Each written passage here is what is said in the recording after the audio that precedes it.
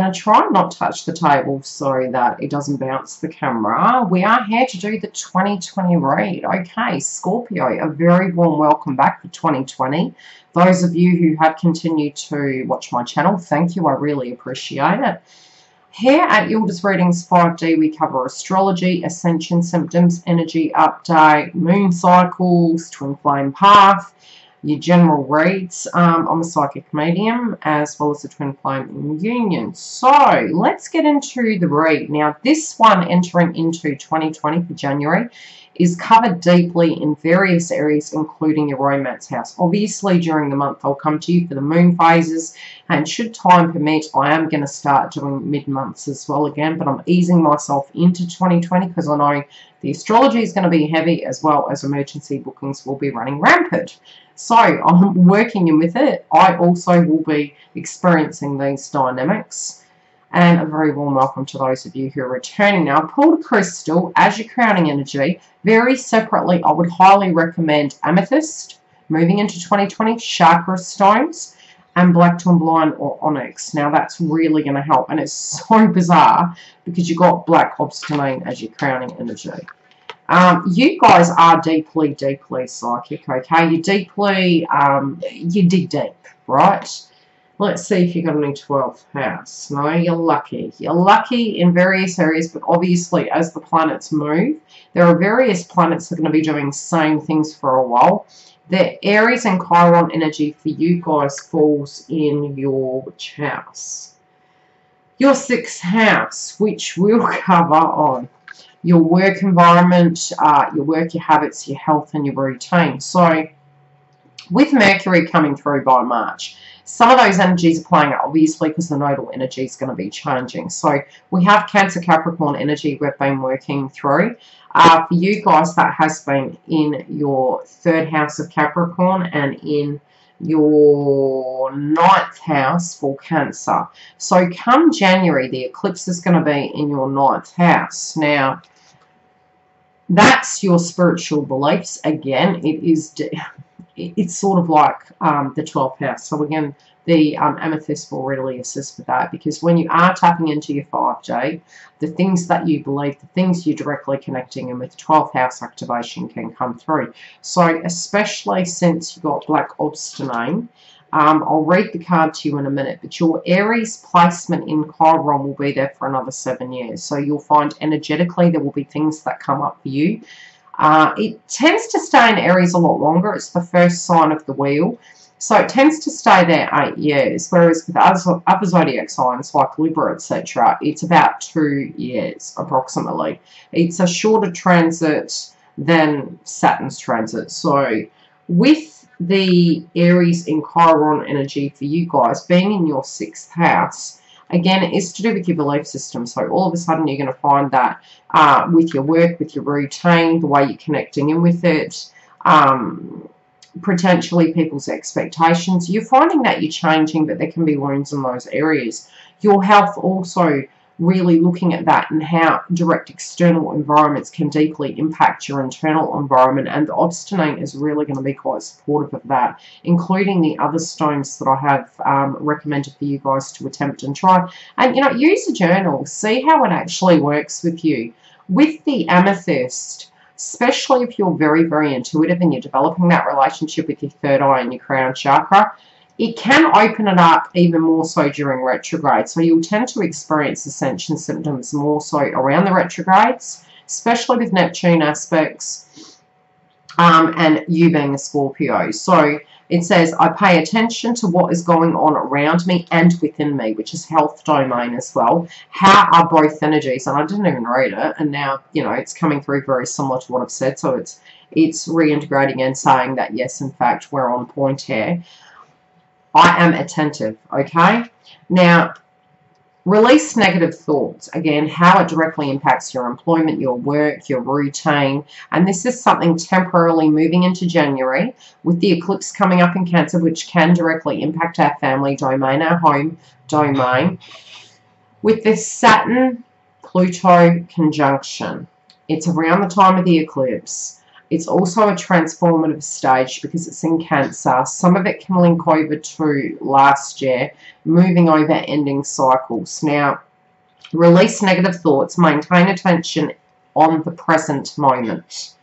Increase situational awareness, improves responsible thoughts and actions. And again, that's the Capricorn energy. The Capricorn energy in your 3rd house is to do with the way you communicate, the way you express yourself, your day-to-day routine, you know, your short journeys. Having that managed, the Capricorn energy connected to the Cancer eclipse, you might have kind of developed that last year, and it's really applying it in 2020, especially since in March the nodes are changing, but the eclipses are still going to continue on for a bit in those energies, and then they'll come through in Gemini and Sagittarius. So Gemini is directly connecting with Mercury, our movement, our communication, technology-related issues. So you're going to find with the nodes being there for 2 years, those subject matters and broad-range knowledge are going to come through, okay? But it's also being open to other perspectives. Then you've got the Sagittarius energy, which again in the nodal frequency can be similar to the planet of growth, being Jupiter, because it's governed by Jupiter. So in a sense of what we've learned last year, playing out simultaneously into the new nodal energy, you'll find all of these things bouncing off around us, and we're directly applying them to the 3D life of what we're experiencing. The obstinate is going to help you be very grounded and anchored into the here and now. Not, even though we can have trigger points, pain body experiences in retrograde, you tend to find that your sacral chakra, solar plexus will be activated, whereby you can utilize your power, or a pain body experience can come up, and especially your base chakra. When it comes to your health, pay attention to what is going on. You know, listen to your body, document, keep a journal, and see potentially what trigger points are coming up, so you can directly hone in on those energies and disable them, so to speak, so that they're not operating like a navman system and standing in your way. And the subject matter for 2020 is really a vibrational number 4 year. Picking your tribe, working with things, honing in your energy onto those things so you can actually get the best out of the situation, and really asking yourself with certain house placements, where have you been standing in your way to prevent yourself from reaching that goal, you know, achieving the grandest of situations. So some of you might have looked at your career and been going through the motions. Others of you might be looking at that it's really important right now, and in order to move into it where you've been given extra responsibility, really seeing a sense of who you're really made of and what you're made of, and that you potentially can go further than you actually dreamed. Now, in your financial zone, and as I've said, I've pulled general cards in different areas so we can interlink it.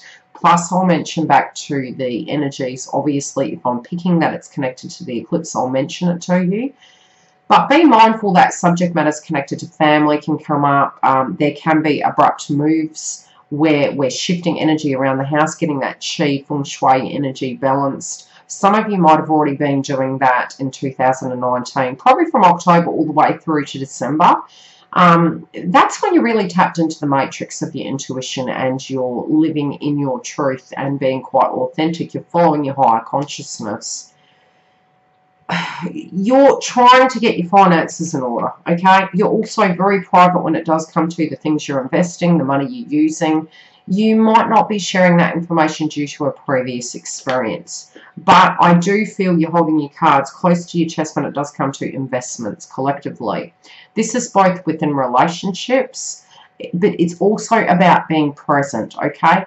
Don't feel that the same repetitious cycle is occurring.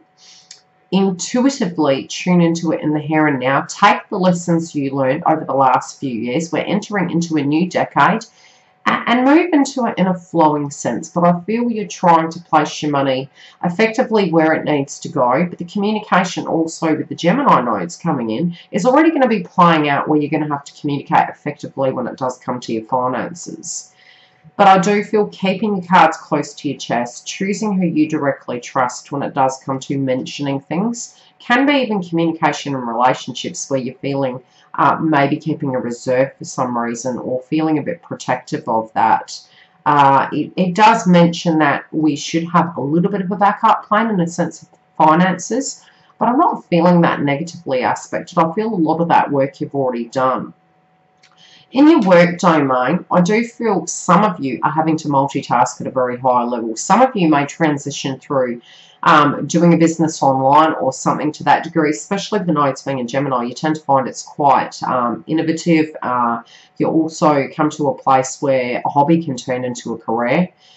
At the same time, it can be doing too many things that, you know, potentially your tier of employment was here and then all of a sudden you're doing more, and they're seeing the light of what it is, especially with the 6th house activation in Aries, but speaking a truth with that situation and seeing that, you know, it doesn't have to be that the same scenario is playing out theoretically of a past tense. So if you had been given extra responsibilities, you have talents beyond what people potentially have given you credit for.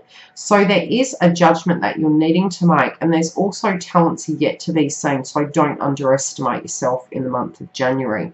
Some of you are meditating upon 2 given paths of where you're going to go, how you're going to do this, and I'm still seeing, it's interesting because in a sense of a new start, you know, getting it to the point where you've got all your information on hand, getting your finances in order, looking at the things and making those plans. I'm hearing you were very organised, okay? And some of these things are unseen, and I have pulled the unseen, and some of these things are things that you've been prepared for. You intuitively knew these changes were happening.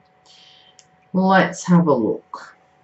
Now, in your dream state, your 5th house is activated, so when it does come to your delusions and illusions, Neptune's really going to help in the Pisces placement for you guys to see what is truth and what is a falsity. Now, obviously, with Venus making its aspects, we can then hone in on that energy during the moon phases and during the astrology during the year.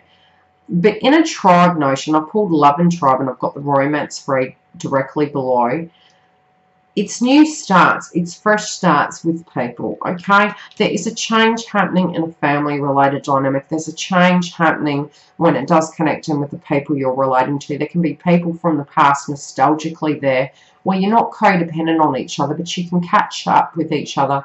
You can talk to each other either via telephone or catching up for a coffee, or, you know, if you're men, catching up, playing around the golf, football, whatever it is. But just directly catching up and having that interconnection and that new start.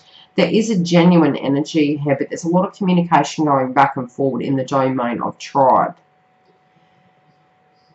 I feel you're going to have to be quite direct with these individuals. There's certain people, and again, it is really creating those healthy boundaries. Now, it can be innocence, it can be ignorance, where people are seeing things from certain perspectives. But I do feel as long as you can keep grounded when people are communicating and seeing from which perspective they're coming from with your crown chakra, and that's where the amethyst and even a red stone, a gemstone, that is going to help balance your base chakra. I feel you're going to be looking at these situations quite groundedly. So the risk point, I feel, is more so between the eclipses, so from the beginning of the month to about the 2nd or 3rd week.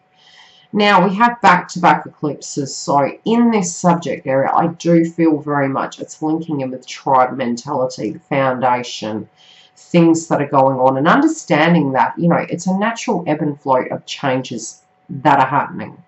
These changes don't mean to say that you won't have connections with these people, but the way in which you're looking at things and the trigger points, what connected to the astrology, plus the tribe that are around you at the moment, we do tend to attract things that are supposed to A, upgrade other people, or B, upgrade us. So it's trusting in the process when it comes to that. Now, in love, you may be feeling that there's many ways that this can go. And again, this can be, ironically so, 7 is deeply spiritual, but it's also, this card is about fantasizing, okay? You know there's many ways the situation can go. There's various ways you can look at it. Now, with Neptune and Pisces, I mentioned it 2 seconds ago, being the 5th house. Neptune is the planet of dreams. It also can be the planet of distortion at times, in a very small kind of range, looking at it theoretically.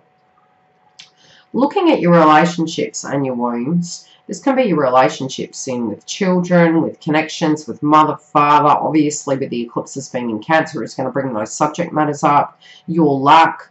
You also know there are variables in life and there are things that can change. Providing you're flexible with that notion and understanding this doesn't mean a complete tower moment to the point of destruction. It means a transformation, being fluid, flowing, like Abraham Hicks suggests, down the rapids with that journey and knowing it's taking you somewhere. So having faith in the actual process. And I'm going to pull an animal totem card on that.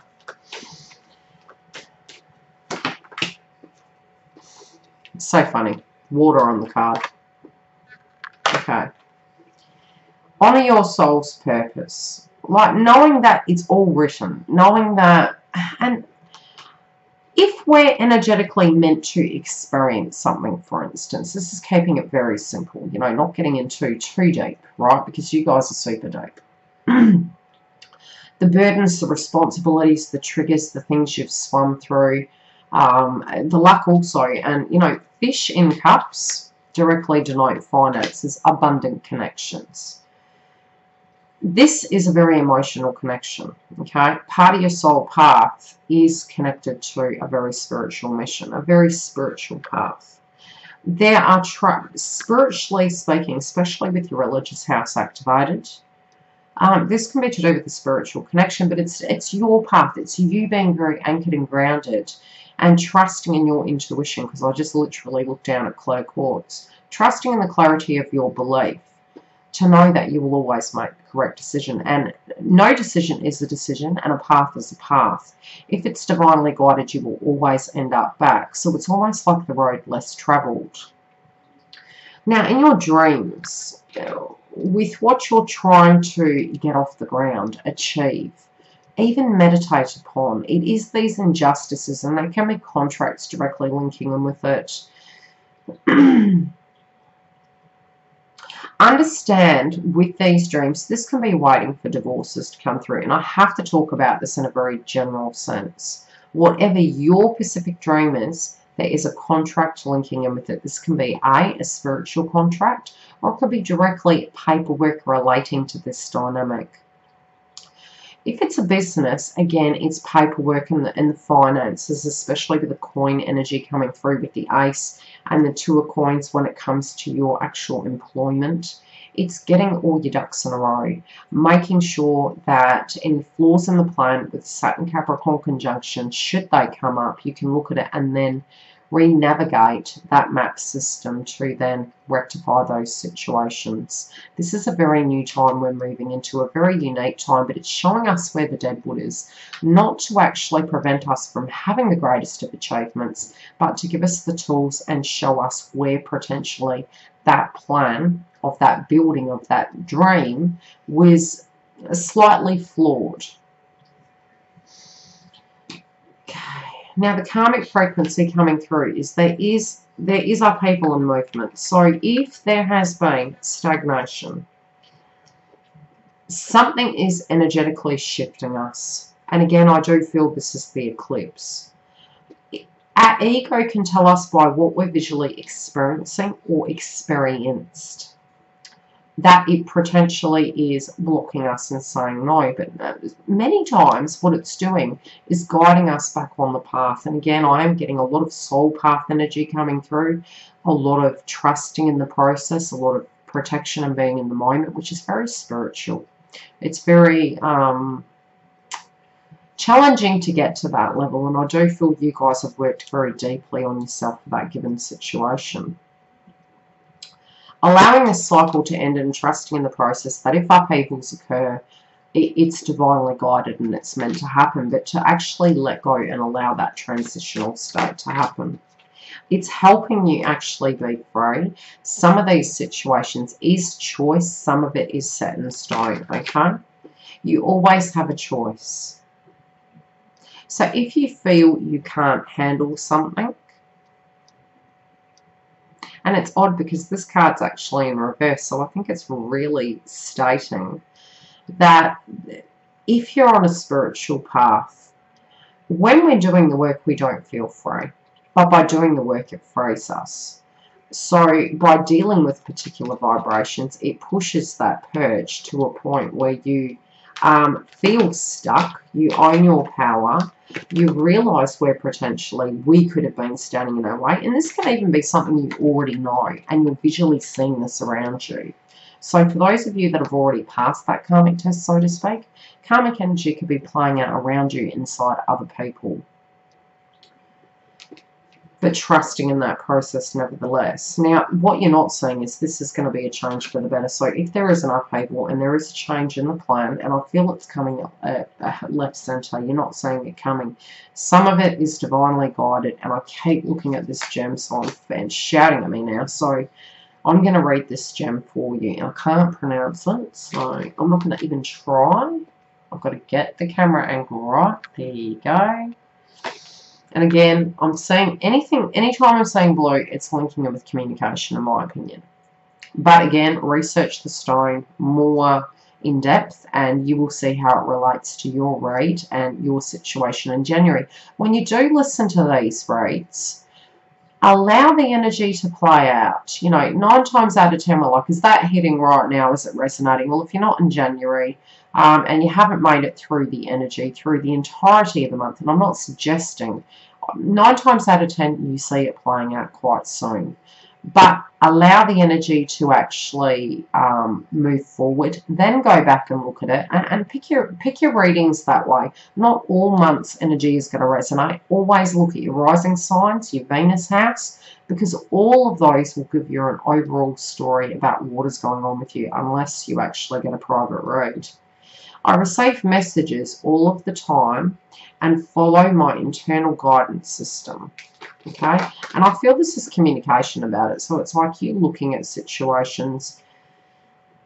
Activate intuition. Active intuition. Be a clear channel. Access the Akashic records. Stay grounded. I'm telling you, this is a spiritual connection. Feel protected and safe. Promote clarity in the dream time. This is so spooky. It's spooking me out. Whatever is going to happen to you, my beautiful Scorpios, please trust it. Okay, you are protected. You really are. When we go through these things, it makes me feel very emotional just reading it.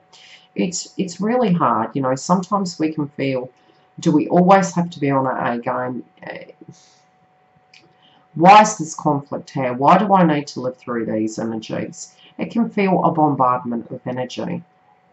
Now, whatever is coming up for you guys, and whatever trigger points may occur on the 3D, please, please, please trust the process. You are directly, you've upgraded so much in your energy, and it's almost, when I look at this gem, it reminds me of the bowl, the Japanese bowl, where it's got cracks and there are wounds, right? That the wounds sometimes can prevent us from actually feeling safe, right? But we have to look at those wounds with gold plating.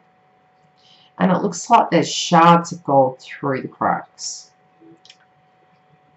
Like ice cracking, you know, becoming hard, becoming cold through the wounds. And the gold, which is the power, the solar plexus, the inner child seeping through like gold, which is joy, self-belief, empowerment, ambition, and making peace with the inner child. I do really feel that internally, allow that light to come through, because, you know, these changes are for the better, right? There's been delays. What you're not seeing is these plans are changing to aid you. Detachment in the process of these situations is highly advisable. It really does help the spiritual process. Now, we're going to get tucked into your romance side of things, and this is where it really does get interesting. Now, your crowning energy is unity. So I do really feel, regardless of the relationships you've had in the past, and this could be really, really integrating this energy into you, you also could be connected to a spiritual connection, be it you're together or not. Your path is quite scarred, okay? And I don't mean can't, although through the wounds, yes, we do feel that way. Now you've got unity. Unity is coming from within, okay? A time of divine understanding, renewal, peace, and hope. You radiate and attract great love. I feel your empathic energy, your deep emotional waters can be coming up, but it's what's crowding you. So the belief in yourself attracts that, right? Past tense frequency, you may not have had all the solutions, okay? And you might have had to have walked away from a situation, changed it up, lost things in your path. You've freed yourself from this. Even if you felt you didn't have the solutions, it's trusting in the process. At the heart of it, this is a connection you are, which to me is past life, okay? I've got to get the camera angle right.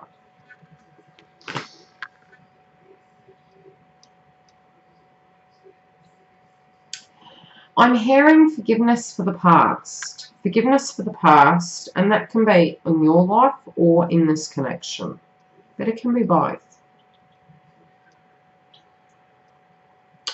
I feel it's that they're either wanting it from you or you're needing to have it for the situation. And again, looking at what made you joyful, but you've got melancholia in reverse. So if it is a past tense scenario and you're moving away from it into a different vibration, it is a positive vibration. But again, I do feel in a way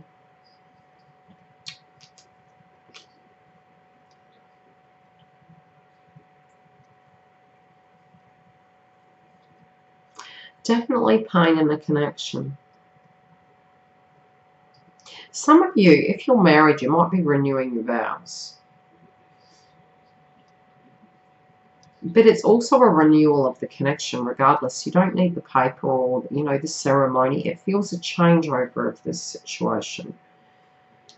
You're also choosing that you've got this card in reverse. You've learned a lot of lessons and you don't want to go through the thorns anymore. And I do feel by Easter, I really feel this is going to change. But this could have been from last Easter. It's really a transformation of your energy. Withering the challenges ahead will bring a new and positive future. And it's in reverse, so it's like I feel you've already done this, you know, to turn over this new life because you got old in reverse. So it's the old cycle ending out. Now, the crowning energy you have between you and this individual, which I will tune into their energy, you've got the devil, which is really the Capricorn energy. Now, yes, it could be you're dealing with Capricorn. But ultimately speaking, take care immediately to avoid temptation and deceit. You know, this could be something that's always on your mind. This could be something in a shadow sense that we're looking at our shadow.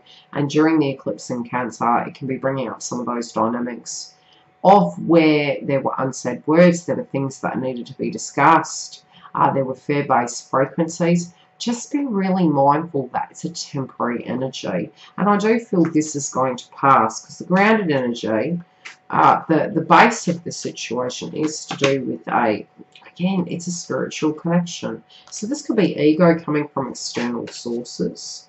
Seek love in the situation regardless of the wound, okay? If you can look at the wound and detach from it. And you've got porcupine in reverse. Free yourself of guilt and shame. It's like if you're stuck, all people are having a mindset to do with it. It's their issue, it's not yours. Okay, too. Again, this can be a karmic energy. This can be a feminine energy, not you, another. But it's knowing that you, too, can be part of a new tribe and bring something together. But it's a very serious subject that can be coming up. You've got lighten up in reverse. I do really feel it's serious. It needs to be dealt with. It can be a family-related dynamic and bringing things in together. And the lack of celebration. Now, what is this? Okay, I'm hearing you're not wanting to repeat a cycle. And so you're having a backup plan. You're like looking at it and you're seeing what transpired in 2019 and how to proceed forward. You're really gaining a strategy. You're looking at things differently with optimism. If you can't change them, you've got to let it go. Okay, you've got monkey in reverse. Now, this card says the situation calls for adaptability and innovation, and it's in reverse. And I feel with this lack of celebration and needing to have a backup plan, moving away from individuals that aren't supportive of your truth, of your vibration, and allowing them to transform naturally and allowing them to come in. Now, when it comes to this person, they're turning over a new leaf. It can be a physical child coming into the connection, but it feels more that they're just transferring and transforming. But there are many opportunities and possibilities coming in. During this moon phase, I feel as though they're going to be reflecting upon a person from the past. And I feel this potentially could be you.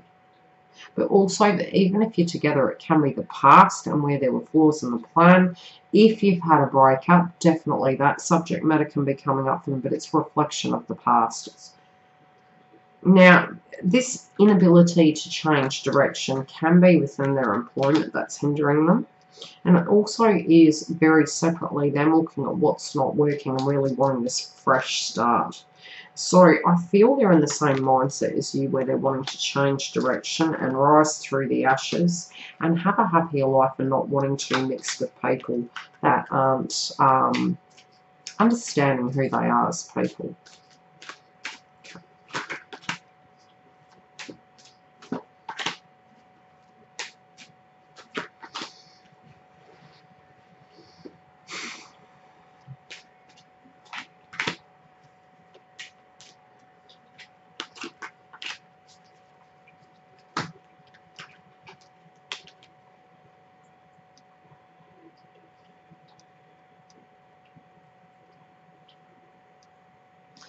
Okay, something's going to come up.